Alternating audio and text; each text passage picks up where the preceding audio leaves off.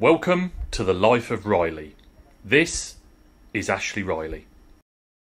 Last week we shared with you the golden rules of being an effective communicator, and thank you so much for all the feedback we've had over the last 7 days. You've said, Ashley, we totally get the need to work hard at this. We totally get the need to learn from others, but lots of you have said we're just lacking that confidence to be a better communicator. And so this week's video is giving you some tips about how to improve your confidence. And guess what?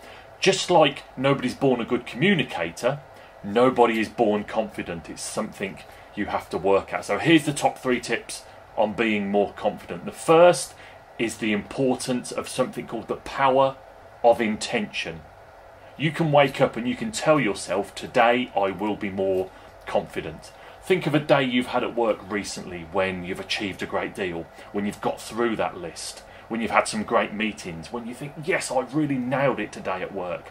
I can guarantee you woke up that morning feeling confident. You don't have to leave it to chance. You can wake up and you can tell yourself, today I will be more confident. The second tip is the vital importance of being you. You don't need to be somebody else. Yes, you can learn from other people. Be you. Be proud of you. Be proud of your weaknesses.